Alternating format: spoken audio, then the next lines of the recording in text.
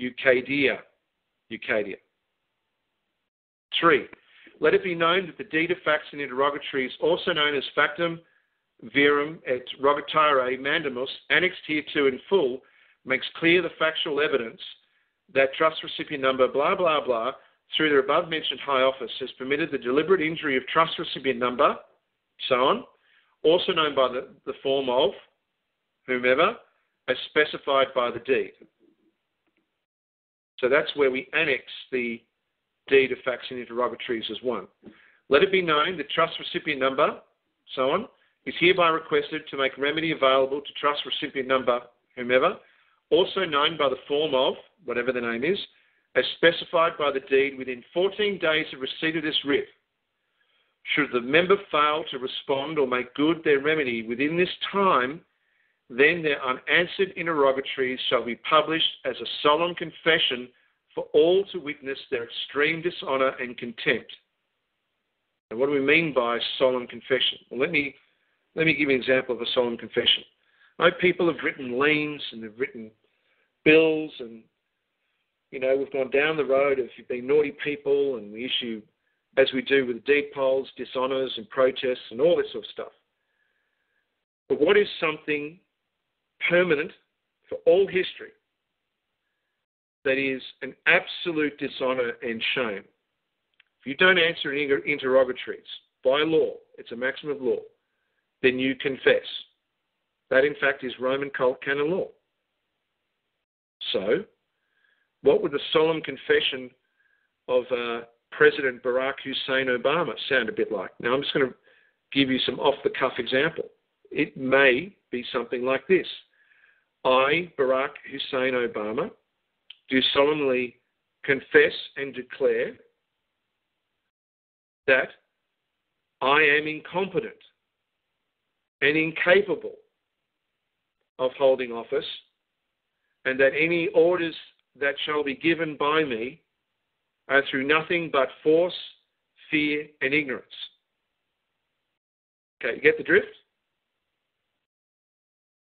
Let's say they don't answer 3 great writs. I, Barack Hussein Obama, for the 3rd time declare myself incompetent and incapable of holding office. Now, I know that we're dealing with people who are dangerous, who have trained their own minions as robots, who are not permitted to think, and are image trained to knee-jerk and jump. I understand all that. But we are in a matter of history. A system, an unlawful system, pervades the world. The world is ruled by regimes and force and fear and ignorance. There are very few entities that remain in honour at all at this present moment. And history will be our judge as we move forward. So we finally leave by, let it be known to one and all before heaven and earth that this solemn, sacred, irrevocable writ is lawfully promulgated in good faith and honour, with all facts carefully considered and with the greatest of respect. Now, that is crucial at the end, because if you issue a writ that is not valid, if you issue a writ before you have gone through the EDP process, if you simply say, to hell with it, I will do with it what I like, you are in a fundamental breach, and you are no better. In fact, you are worse than the person you are issuing to.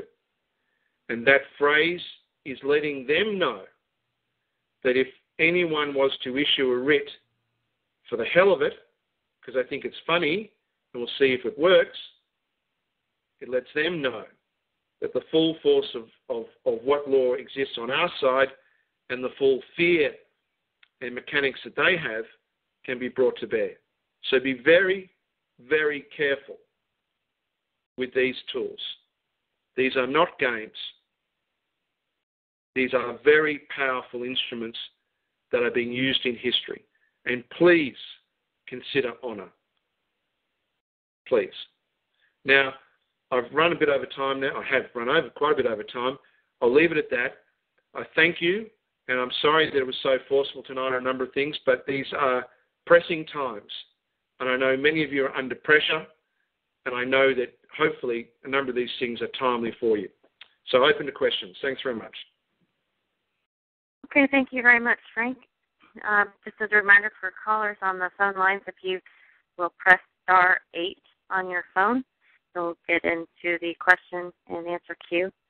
All right, from the chat, we have some questions here, Frank.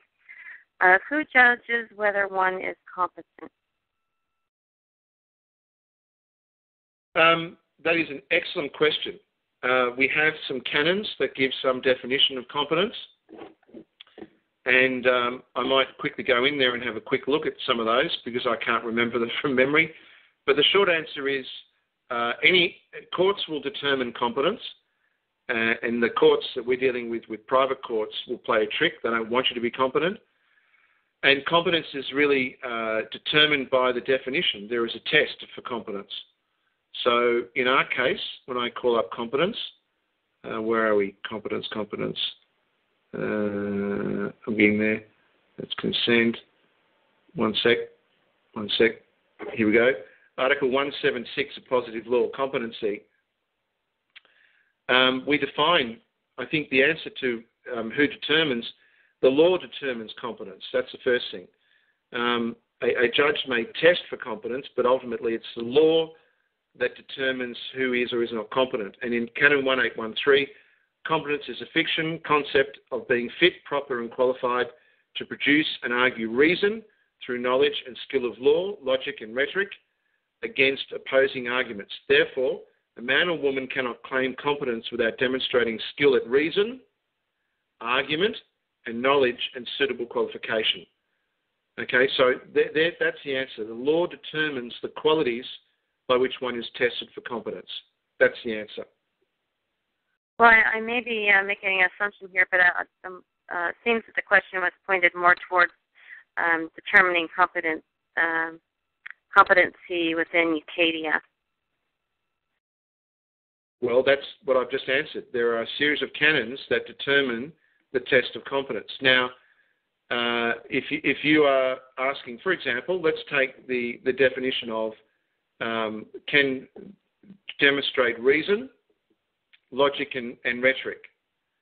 So if someone in a chat responds with the claim, this is all rubbish, this is all crap, is that a reasonable comment? Is that the comment of reason? No, it's not. It's rudeness, isn't it? It's unreasonable. So if someone is behaving unreasonably and is being a bully and is being angry and aggressive, they are demonstrating qualities that are inconsistent with competency in accordance with these canons, without anyone having to run you through a special test to say, I've arbitrarily decided that you are incompetent. No one should be doing that. And if you feel that you have been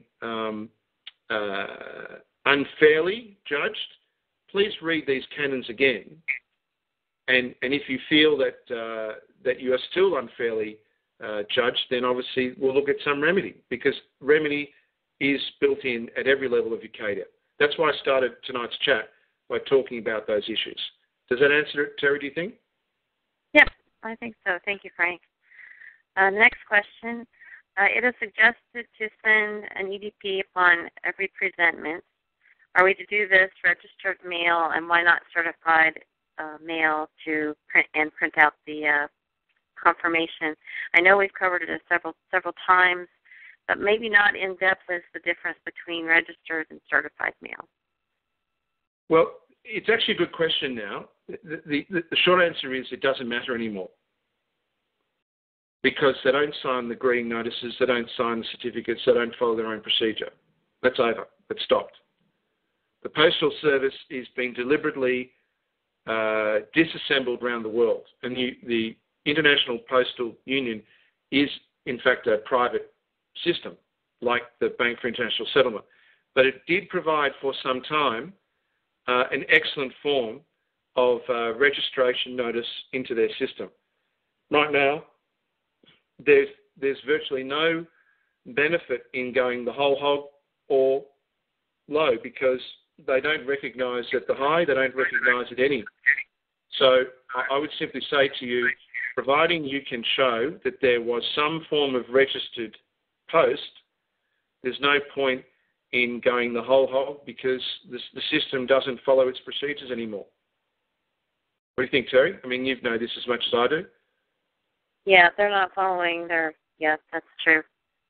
The green cards may or may not come back, or even online, what we're noticing is that the Postal Service is not doing a confirmation that it was received when it actually was. There's a lot of different things happening. So that's true. All right, next question. Do we need to write a document to attest to the trust, or like you and I have discussed, the articles of existence? Yes. Well, you don't need it for UCADIA, because the covenant is your trustee. The covenant, amongst many things it is the deed of trust of your trust. However, in their system, sending them a copy of the covenant would freak out most people, and their usual response is pretty straightforward. They just say, I don't understand, denied. So there is, in fact, a version of a deed of trust that is up, that can be downloaded under Ecclesiastical Deed Poll notes. However, there is a work team, of which Terry is part of that, that's looking at the review and revision of that as we speak, and there will be an updated version. And there is a relevant aspect to that, in that the name of the deed of trust it will reflect the updates that we're also doing with the EIN number, where we assert our claim of right for our name. So instead of the deed of trust being for trust number blah, blah, blah, it'll be the Frank O'Collins Trust, deed of trust. So hopefully that answers the question. But you can go and see it now. You can go download the version now. I think that helps. Now, along with those same lines, for that type of document, do we have to specify who the grantor, trustee, and beneficiaries are? They are defined in the deed of trust, yes. I want to answer that question as to what is needed for opening up the bank account, as we discussed, the basic information that show articles of existence that tells you the grantor, trustee, and the location. Absolutely. Now, look, yeah, it's a good question, and again, please forgive the fact that this is an evolving process, but I hope you understand that we've come from a position where we're doing everything possible right, and yet we're not being sticks in the mud in terms of saying that anyone is left out to dry. So just as we are refining the EIN, and just as we are refining the deed of trust, we're also refining the kind of material and the most practical and pragmatic system of the banks. Look, we put in the system that the ideal bank account is a special deposit account. The reason we put that in there is that under a special deposit account, by its rules, a bank cannot touch, and an external entity cannot touch the assets. Now, this is true. However, if they want to steal money, they steal money, and it's still a bank in their system. And, of course, as we see, they can pretty much and have been doing whatever they like. The problem in going to banks and asking for a special deposit, and we now have enough evidence to prove this is true, is that if you finally get with someone that says, all right, we will open up a special deposit, you need $5 million. That's what we're finding. Now, the purpose of doing this was not to waste anyone's time, and its purpose was as an act of necessity, because we are building and turning on our reserve banks and the banks that will be reserve banks at a local level, and supporting and underpinning the currencies on the thousands and thousands of currencies that have been established around the world as alternative